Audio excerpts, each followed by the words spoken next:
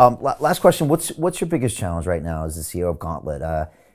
Is it recruiting?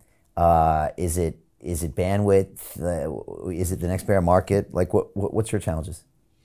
I think it's just like scaling, kind of like growing to taking on as many customers as possible and building out some new sets of products. In the long run, I really think that hopefully, by establishing a lot of the standards for how to measuring risk, that, we can over time start really helping ensure these protocols in a way that's more, closer to what people do and are used to in terms of that type of protection.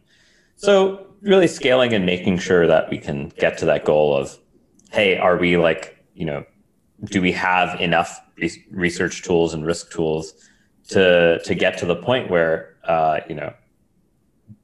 DeFi, we're able to cover a bunch of different types of risks in, tens to hundreds of protocols. And then also, figure out how to provide the right capital buffers. Do you have to turn business down? All the time. That's that's what I figured.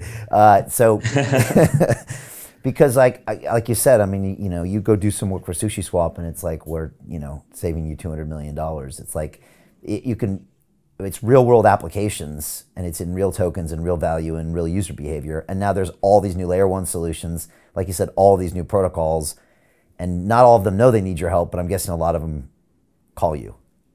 Yeah, for sure. And the cool thing about crypto, is that, when I was, graduating college, like the cool thing was always to go into AI stuff. And, everyone at the time was like, oh, like there are these AI companies, they'll like do tons of awesome research. But like they'll productize it and find a way to be a viable business. And, if we look back 10 years, right, DeepMind, OpenAI, places like that did not figure out how to monetize. They had to basically get added to like one of these big companies. But, my dream is that we find, we're one of those, but with a business model because it's crypto. Yeah, well, it's already quantifiable, isn't it? That's what makes this like fascinating. Well, look, it's a really interesting industry. Any other final thoughts or anything we didn't cover, or for people that are tuning in that might be new to a lot of these concepts, any thoughts for them?